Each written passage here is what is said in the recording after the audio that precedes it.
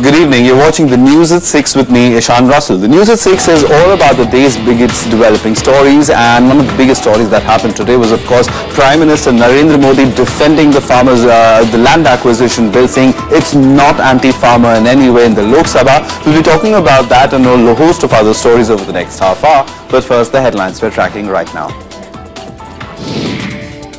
Prime Minister Narendra Modi takes on opposition for opposing his government's initiatives, reiterate that growth and development will remain priorities.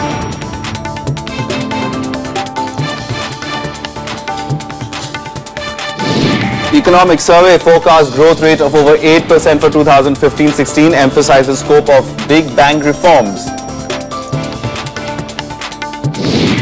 All set for Finance Minister Arun Jaitley's full first-fledged budget on Saturday. Growth and fiscal consolidation expected to be his key focus areas. And the PDP-BJP coalition government to share 25-member cabinet. Prime Minister Narendra Modi to attend swearing-in ceremony of Mufti Mohammad Said in Jammu on Sunday.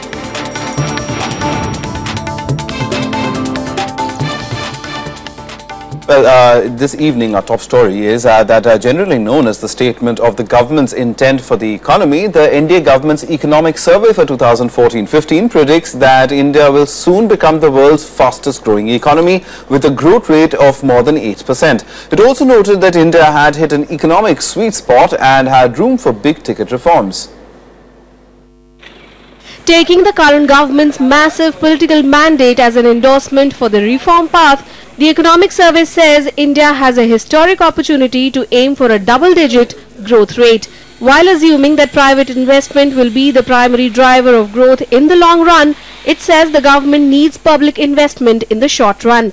According to the survey, the government will adhere to a fiscal deficit target of 4.1% of the GDP in 2014-2015. It says retail inflation for 2015 could be between 5 and 5.5%. Farm output, however, is likely to lag behind at 4%, while estimating the current account deficit to fall to 1% of the GDP in the next fiscal. Government has clearly indicated that the government is on the course to the economic reforms despite political roadblocks in Parliament.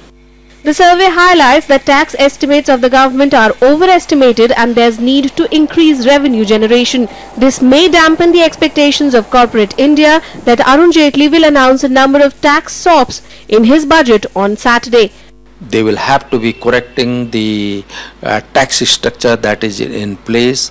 They will have to be creating a level playing field. Many of the inverted duty structure promotes more imported goods rather than the domestic goods. It will be a great signal not only to the Indian investor but to the global investor that India or the new government means business. The opposition parties slammed the government for over-enthusiasm. अब आपके exports जो है घटे हुए हैं 11% से ज्यादा. आपका इंडस्ट्रियल ग्रोथ और आपका मैन्युफैक्चरिंग ग्रोथ नेगेटिव में है. आपका एग्रीकल्चरल ग्रोथ घटा है. पहली बार आजादी के बाद जितना जमीन आपके अंदर खेती होती थी वो खेती का जमीन घटा है. अब ग्रोथ कहां से हो रही है भाई? ये आंकड़ों की मतलब मैनिपुलेशन के अलावा और कोई मतलब इसके लिए एक्सप्लेनेशन नहीं है. Predicted the growth of 8.1%, but this is according to new criteria, which is not acceptable worldwide. If you go by the old criteria, then the growth will be around 6. So I think the actual figure of the growth is 6%. And with new criteria which the government has adopted, they can claim it to be 8%. The survey says the current macroeconomic scenario in India is more favorable than other countries. Much of the improvement is a consequence of the sharp decline in global crude oil prices. The fall in oil prices, a normal monsoon and reduction of inflationary expectations are likely to create space for RBI to ease its monetary policy. Kriti Mishra's report for Rajya Sabha TV. Now, one of the most important policy direction or guidance that people will be looking for in this year's budget is the government's roadmap on a proposed goods and services tax. Finance Minister Arun Jaitley has already tabled a modified bill in the Lok Sabha last December following an agreement with the states. He is expected to tweak some tax rates in preparation to implement the GST from 2016 in his first full budget that will be presented at the end of this month.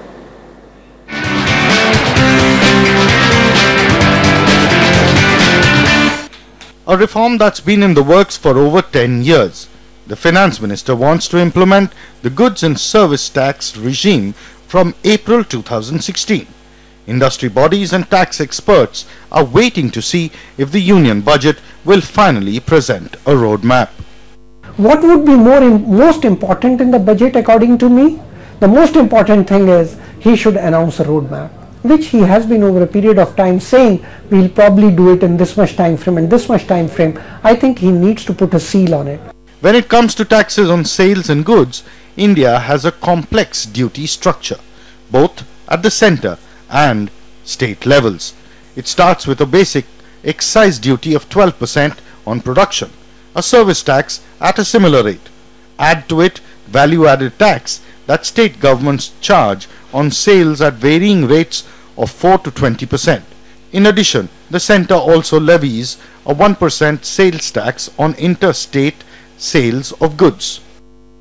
The rates of excise duty and service tax can be tweaked in a manner, and ultimately when the common rate is fixed by the GST, this is in line with that particular thing. Despite the setback in the Delhi Assembly elections, Finance Minister Jaitley is determined to push through economic reforms like the GST. Any announcement in his budget speech could clear the government's stand on the issue. Once implemented, the GST will subsume most of the indirect taxes on domestic production, sale of goods and also providing services in India. Implementation of GST alone could boost GDP growth by 1% and provide revenues to both the centre and states. Krishnanand Tripathi, Rajya TV. Alright, now there are also questions about what happens to the old schemes. The Mahatma Gandhi National Rural Employment Guarantee Act is one of those which is being questioned by many experts whether this will witness budget cuts or not. A lot for the Finance Minister to deal with as far as the social sector is concerned.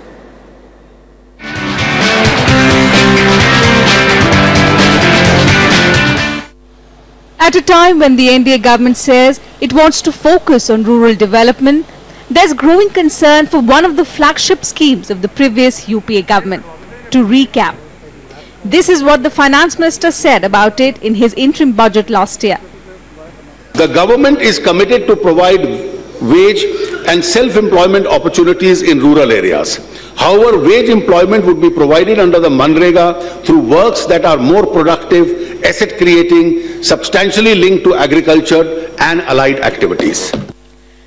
Despite Jaitley's promises on Manrega, 9 months after the Modi government took charge, there's growing concern of an impending budget cut for the world's first of its kind scheme.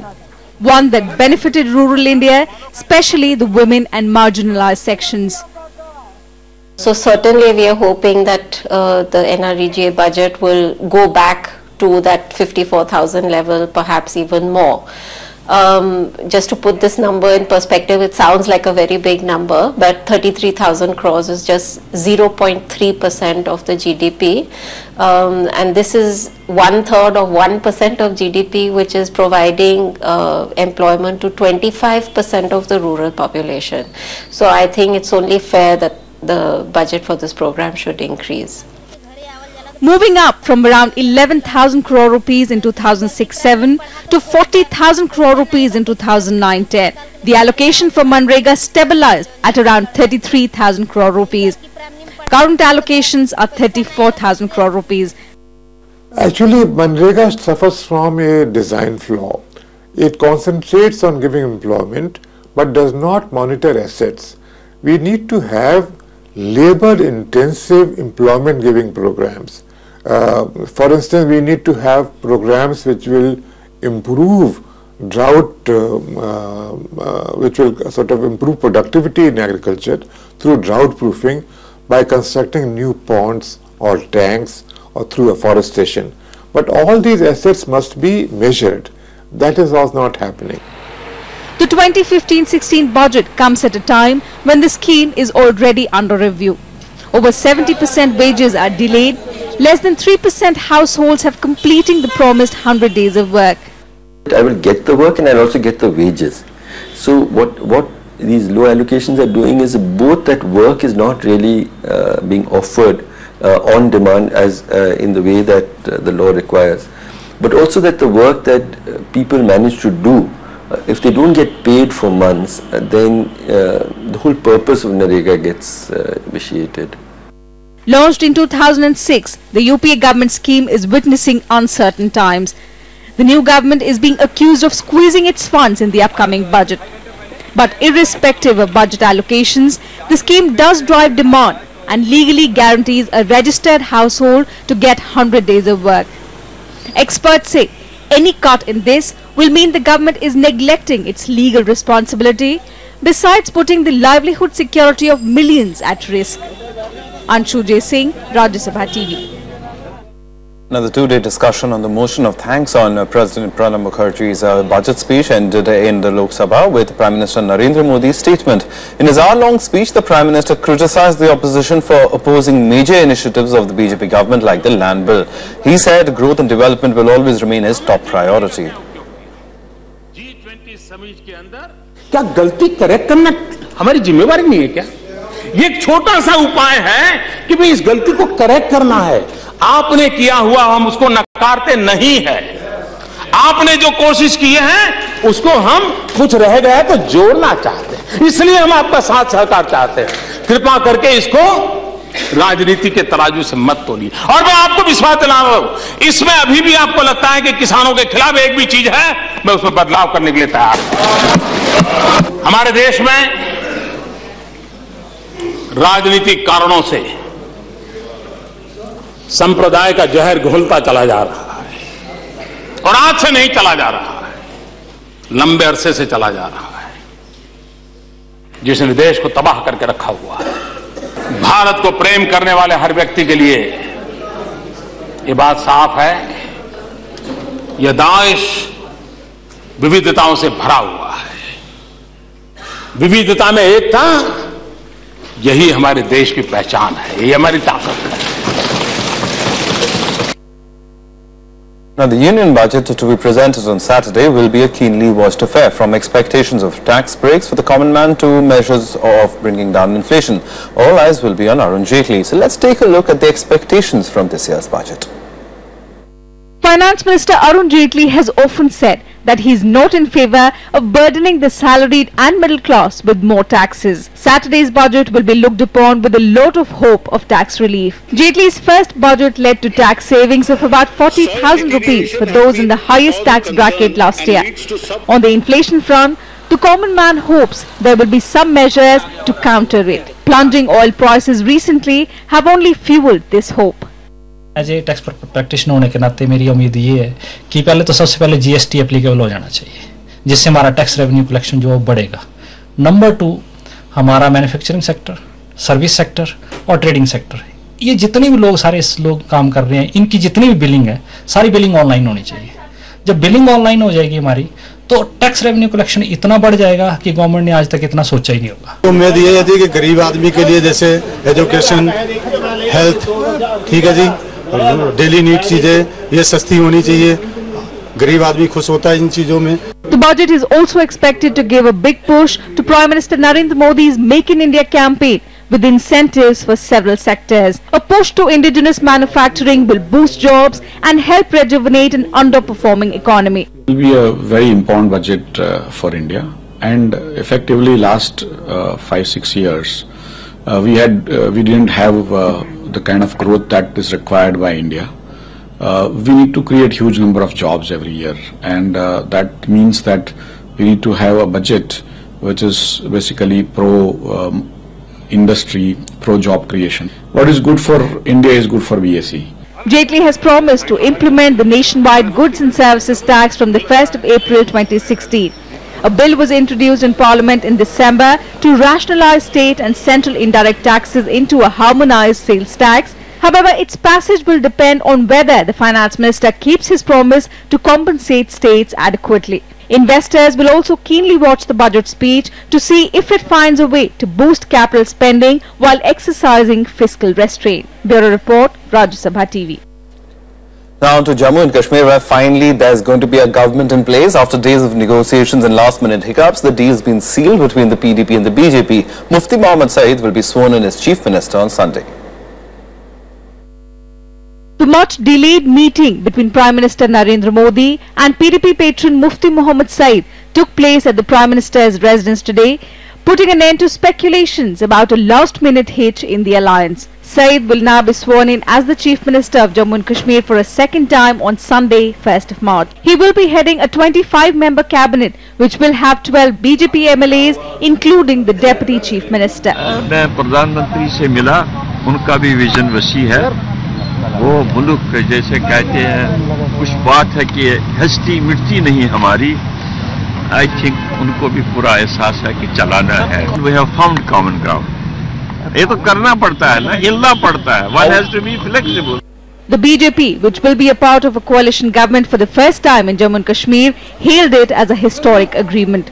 तत्वगत्वा हम सारे कठिन मुद्दों पर भी एक common ground बनाकर, एक सहमति बनाकर आगे बढ़ पा रहे हैं।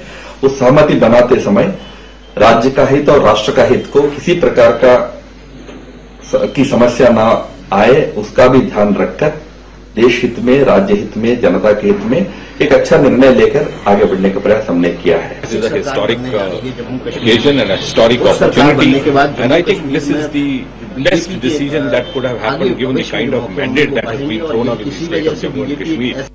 The opposition parties termed it a politically motivated alliance, calling it a defiance of the people's verdict.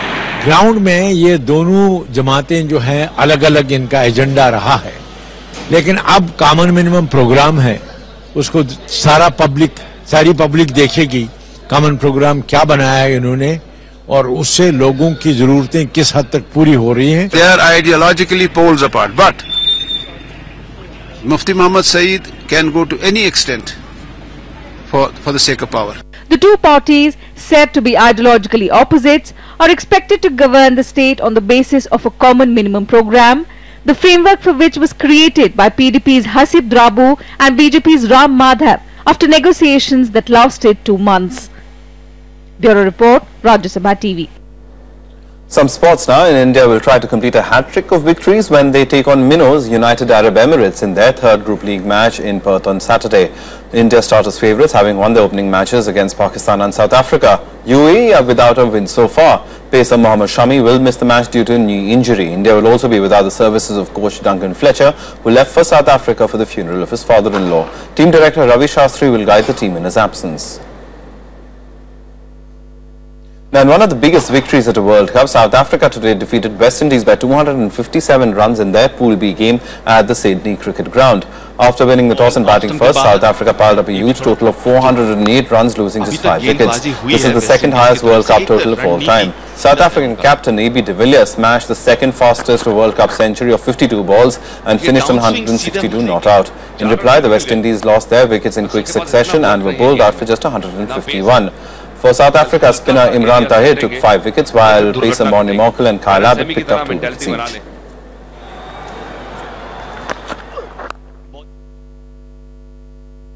Well, that's all from us. Goodbye.